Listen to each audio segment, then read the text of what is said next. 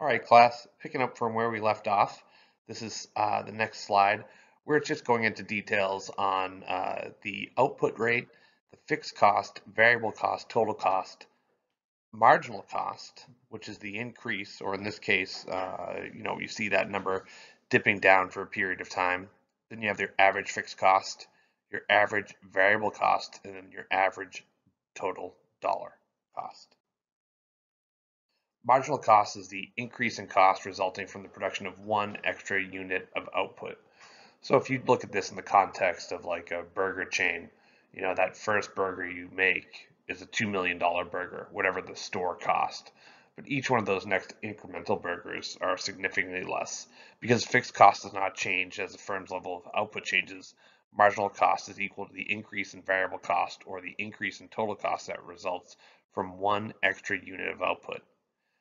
Therefore, that can be measured as the change in variable cost divided by the change in quantity, or change in total cost divided by change in quantity. You can see that right here.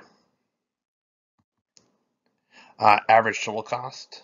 Average total cost is the firm's total cost divided by the level of its output. Average fixed cost is the fixed cost divided by the level of output. And then average variable cost, the variable cost divided by the level of output. Determinants of short-run costs. The change in variable cost is the per unit cost of the extra labor with times the amount of extra labor needed to produce that extra output. So, how much more labor did you need to get in order to increase production? And that's seen there in that same chart formula. The extra labor needed to obtain an extra unit of output is change in labor divided by change in quantity. Diminishing marginal returns and marginal cost. Diminishing marginal returns means that the marginal product of labor declines as the quantity of labor employed increases. Why this works in practice as well as in theory is because when you're managing more and more people, effectively you hit a wall. It becomes much more difficult to manage that labor. As a result, when there are diminishing marginal returns, marginal cost will increase as output increases, meaning you're not going to get that cost benefit from adding the labor at all. In the first graph, the x-axis ranges from 0 to 11, and the y-axis ranges from 0 to 400. A curved label TC that is inverted, S-shaped, is above a similar curve labeled VC. The variable cost curve passes through point A at 7 and 175, at which a dashed tangent line intersects the origin. A horizontal dashed line labeled FC is known as fixed cost, shown at a value of 50 on the y-axis. In the second graph, the x-axis shows that same 0 for 11, ranging from 0 to 100 on the y-axis. Three upward open curves labeled average variable cost, average total cost, and marginal cost intersects each other, and a vertical dashed line from the graph above passes through at 7, at the value of 7 to the x-axis. A horizontal dashed line is shown at 25 on the y-axis and intersects average variable cost and marginal cost curves at 0.725. A dashed curve labeled average fixed cost passes through the dashed vertical line, as you can see here. That will be more important in the coming slides.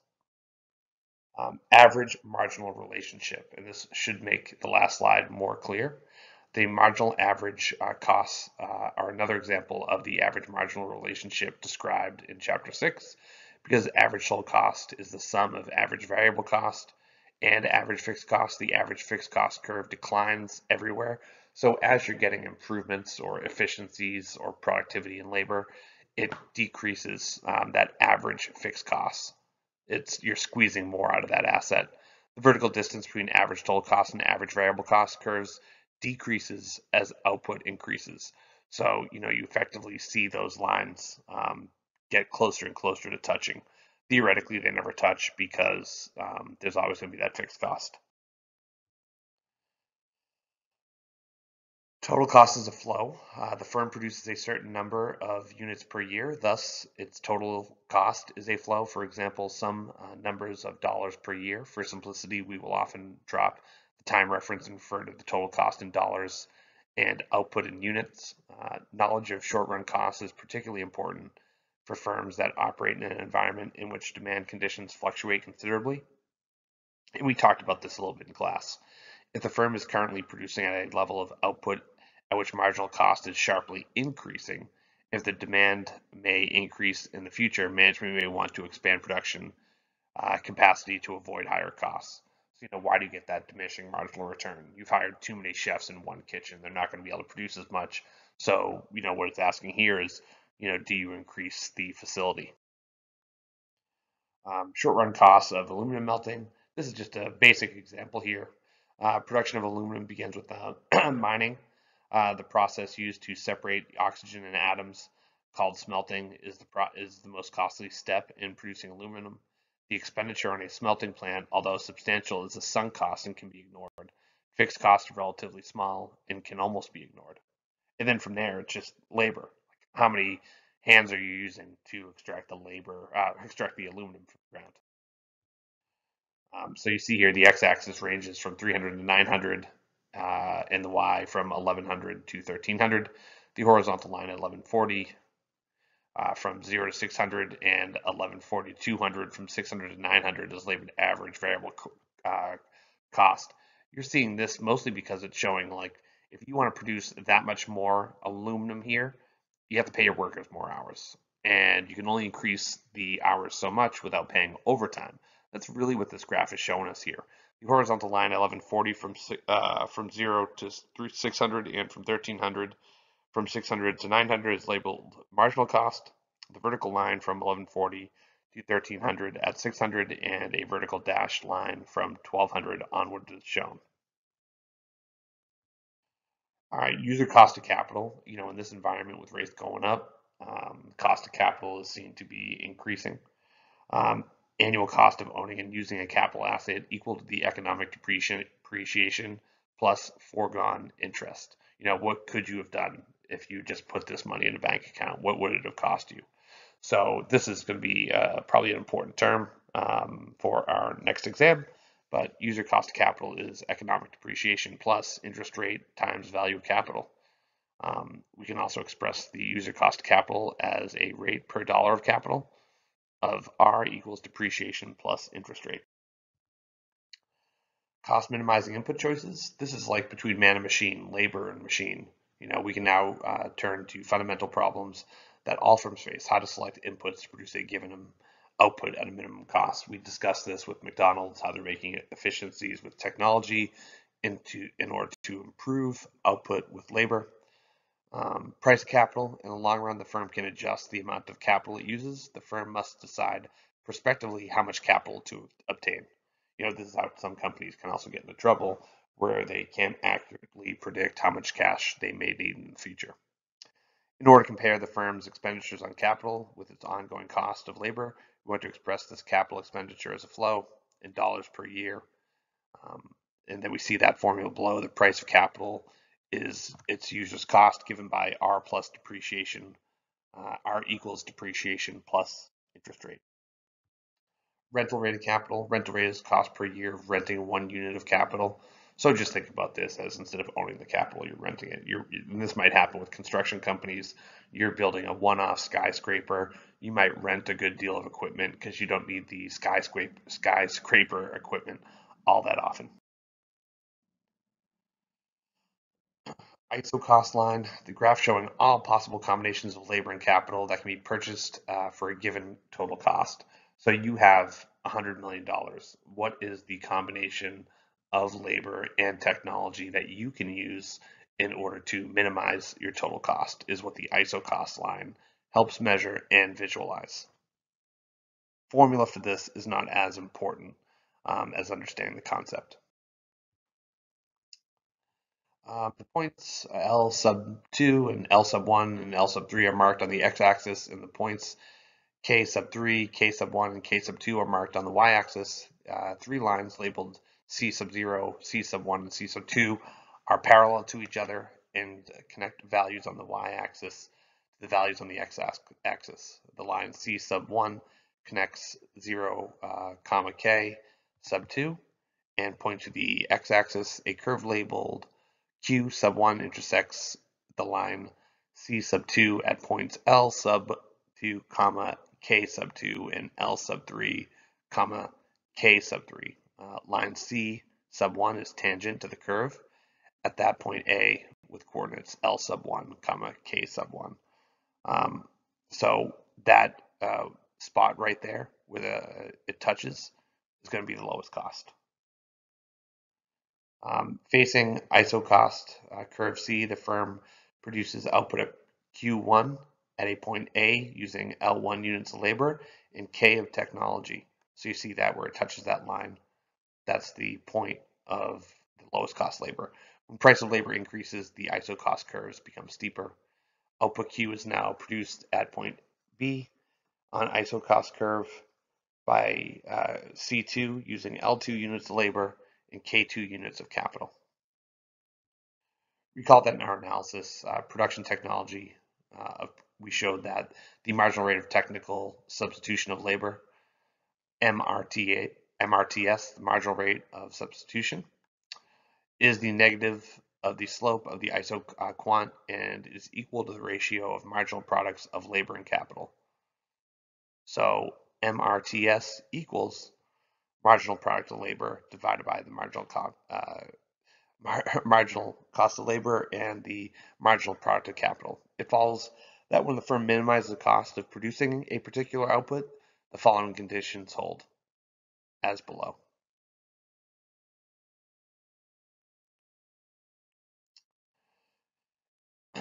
The effect of effluent fees on input choices. An effluent fee is a per unit fee that the steel firm must pay for the effluent that goes into the river. So think about this as a chemical cleanup cost or an environmental cost.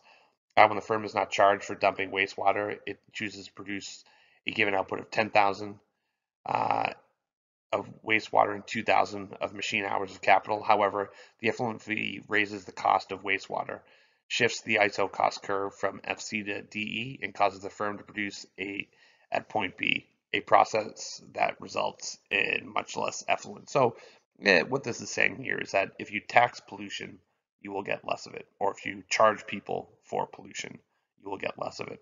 Think about, when you recycle like an aluminum can, you get a nickel. That should probably be raised. I feel like not enough people save aluminum cans for that nickel anymore.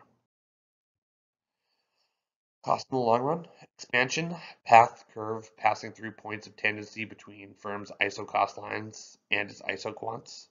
The firm can hire labor at $10 an hour and rent capital for $20 an hour. Given these input costs, we have drawn 3 of the firm's ISO cost lines. Each ISO cost line is a given for the following equation. And that's just simply $10 an hour times units of labor, $20 an hour times units of capital. The expansion path is a straight line with a slope equal to, and there's a formula rejiggered there, equals 0.5. Change in capital over change in labor. To move from expansion path to the cost curve, we must follow the steps. Choose an output level represented by an isoquant, then find the point of tangency, that's when it touches, of that isoquant with the ISO cost line.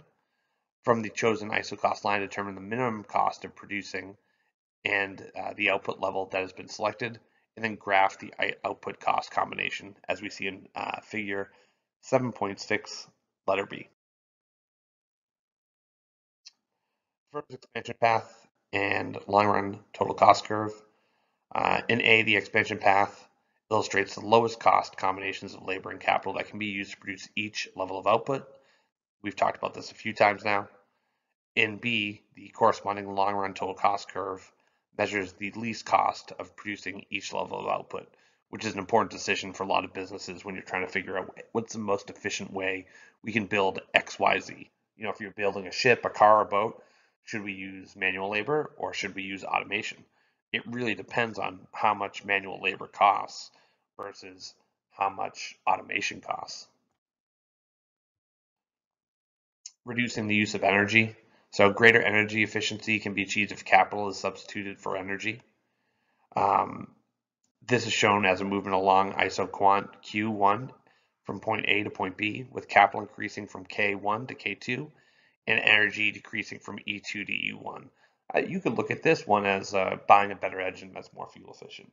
If you buy a better engine that's more fuel efficient, you're likely to see other marginal costs or variable costs like energy drop. Technological change implies that the same output can be produced for a smaller amount of inputs. Again, using the gasoline example, you've seen miles per gallon in cars dramatically improve over the last 20 years. That's will drive outputs higher. It allows us to move more with less energy. And this is just another visual example of that. Long run versus short run cost curves, the inflexibility of short run production. So, as we've discussed in class, you can't change a whole lot in the short run. Many things can be changed in the long run, but in the short run, you have very little flexibility on what can change. Long run average cost. In the long run, the ability to change the amount of capital allows the firm to reduce costs. We talked about the renovation of McDonald's. In the short run, they lose money. In the long run, they'll make way more money because they don't need to hire as much labor.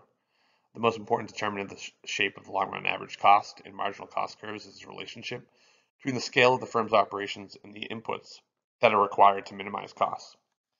Some firms aren't able to automate as easy as McDonald's might be able to. When you think about something like Target or Walmart, they still require much more human capital or human labor in order to produce an output because of the nature of their business, and technology hasn't advanced in such a way where shelves can be automatically stocked in a cost efficient manner.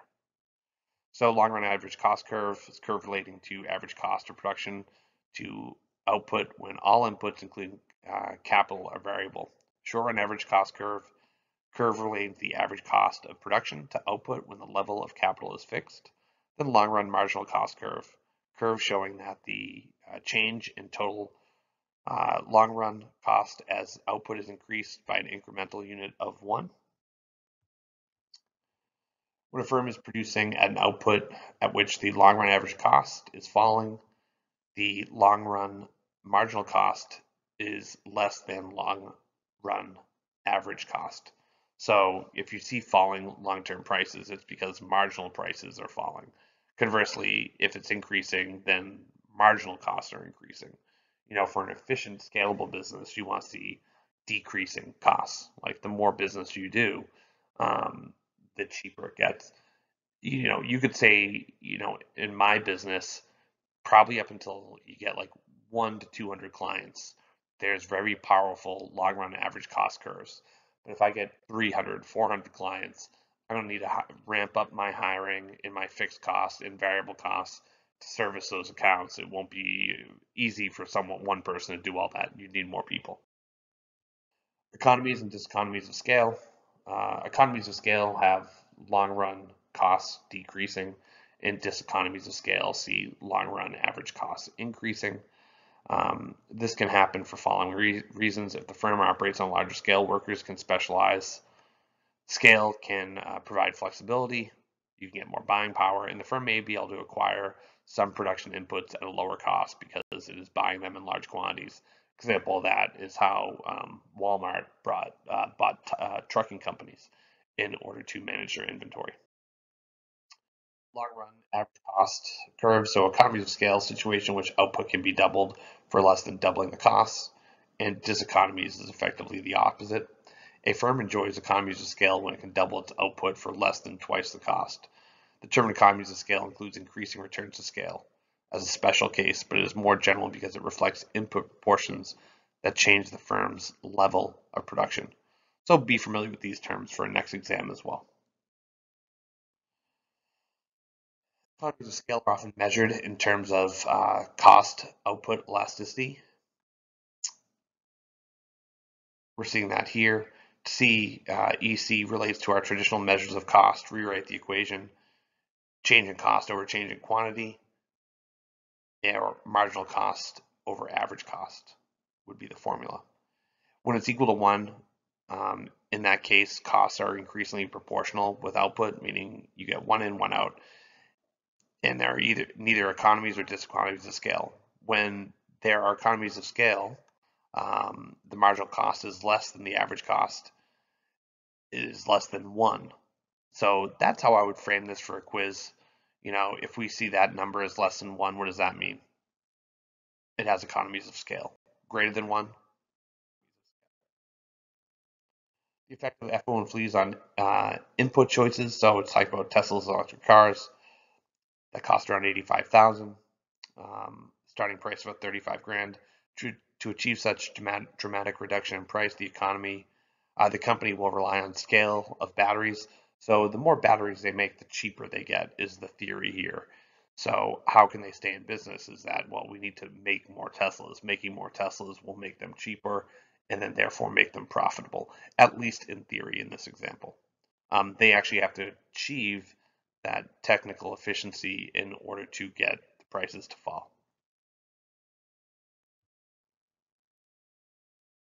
Long run cost with economies and diseconomies of scale. Long run average cost is the envelope of the short term average cost curves. With economies and diseconomies of scale, the minimum points of the short run average cost curves do not lie on the point of long run average cost. Product transformation curves, curves that showing various combinations of two different outputs that can be produced with a given set of inputs. So, trying to think of a decent example here, but like a metal can make a truck, or it can make a car, or it can make a plane, or it can make a shed, right?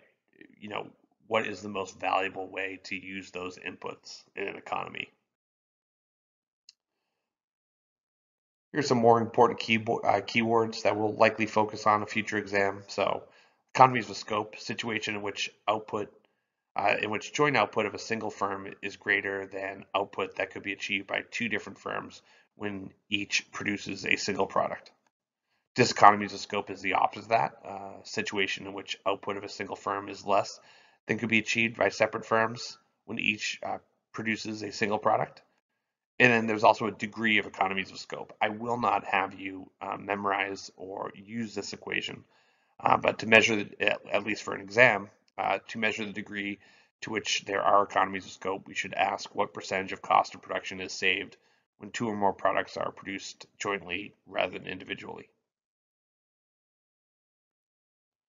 So how does this work in the trucking industry? In the trucking business, several related products can be offered depending on the size and load and length of the haul. This range of possibilities raises questions about both economies of scale and economies of scope.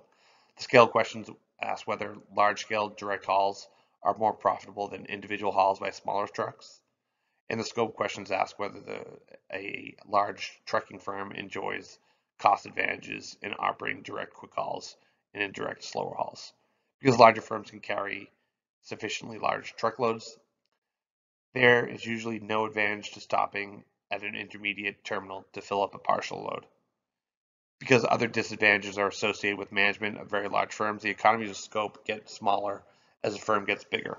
Meaning, when you get bigger, it's hard to be specialized. You can't be as specialized or boutique or niche when, you get bigger, if you want to think about it a little bit more simply. Dynamic change in cost, the learning curve. So it's looking at cost curves here in a more general fashion. When you think about the cost curve of training a new employee, you can get more efficiency out of someone with 2 years experience than you can with someone with 3 months experience. So depending on let's just say, tenure of your labor, that can drive efficiency, drive production down, drive average and variable cost down as well. So the learning curve graphs relating amount of inputs needed by a firm to produce each unit of output to its cumulative output. So you could have workers take longer to accomplish or shorter to accomplish tasks. Managers learn to schedule production processes more effectively and efficiently. Engineers become more confident, and suppliers may learn how to process materials better. Going back to that battery example. So showing here a learning curve, right? First time you do a task, it takes you a long time.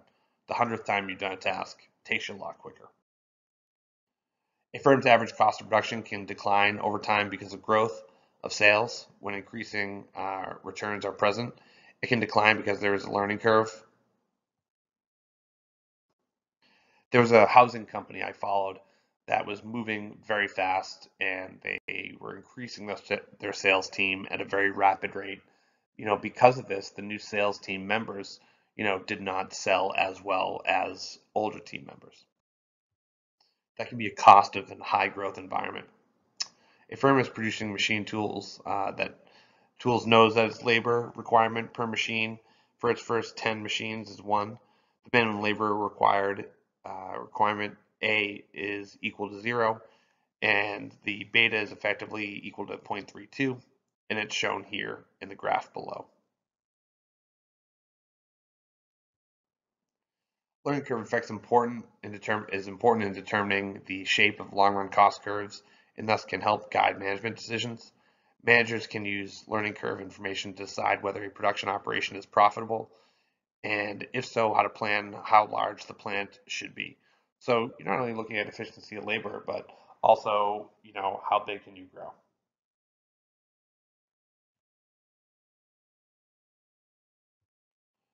Cost function relating to cost of production to the level of output and other variables that the firm can control.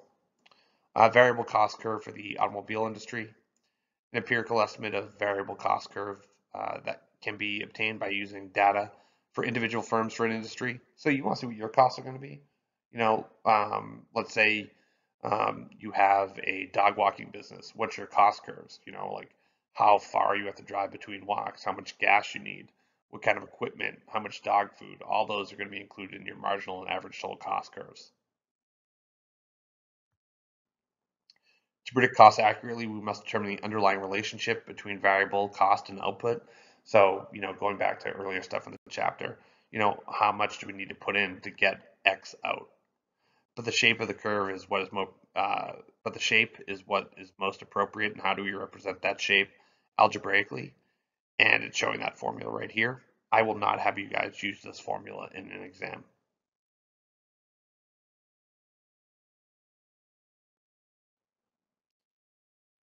The scale economies index provides an index of whether or not there are scale economies. This is probably a low likelihood question you'd see in an exam. Cost function for electric power. Consumers bought 369 billion watts of electricity in 1955. By 1970, it almost tripled. Was this due to an increase in economies of scales or something else? If it was a result of economies of scale, it would be economically inefficient for regulators to break up the electric utility monopolies. What is it saying there? Well, if these companies get more efficient by getting bigger, then it should be good for the consumer that they get bigger. What it's saying here is that regulators found it was different. The average cost of electric power achieved at a minimum of 20 billion kilowatt hours by 1970. The average cost of production had fallen sharply. It achieved a minimum net output of 33 billion kilowatt hours. If there are two inputs, capital and labor, the production function, K and L, describes the maximum output that can be produced for every possible combination of units. So, again, try not to focus on the complex formula below. All output is driven by a combination of labor and technology. We can skip this slide. This is more review slides for stuff we covered. Same thing with this one. Cobb-Douglas function is something that we'll cover in class, but production function, the Cobb-Douglas function is, again, actually, we can cover it here now. It's effectively that output is a function of capital and labor. When you see this right here, AK, the symbol, and then labor, that's all that is saying. So output is some combination of capital and labor. We can skip this slide.